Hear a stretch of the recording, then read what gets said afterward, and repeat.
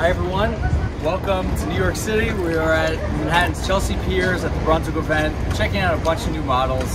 One of the stars here is the Boston Whaler 280 Dauntless. It's brand new here, first day people are getting out on the water. Let's just take a look at some of my favorite features.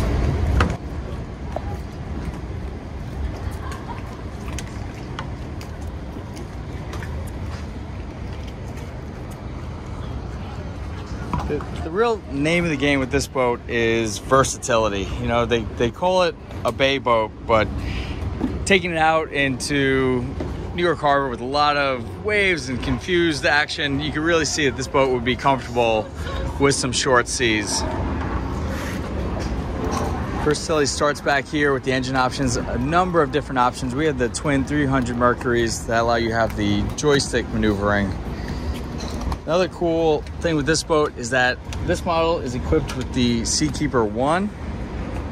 Amazing how Seakeeper's getting on these smaller and smaller boats.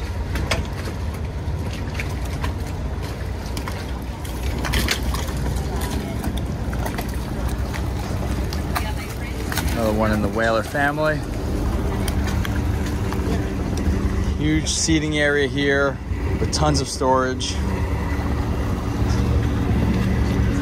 They have a sunshade aft, that's an option. And what I like is the full glass enclosure.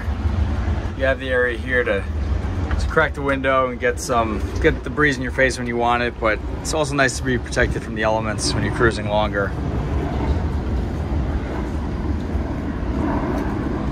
Plenty of seating.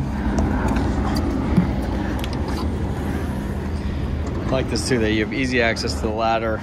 Your tackle.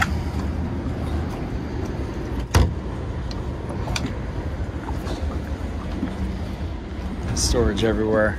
This one's a little tricky with one hand. So on a boat of this size, you really got to take advantage of all the different space. And I really like what they did here. You got the option of the table storage. And under here, on a number of the different Dauntlesses, they have enclosed rod storage, so you can, check into the hotel, leave your poles locked up. Also, kind of a smart thing with the storage here, they said that it's such a big, deep space that it was kind of like hard to reach all your stuff at the bottom. So Whaler did this custom bag that you could put your swim gear and the things you want quickly right within hand's reach.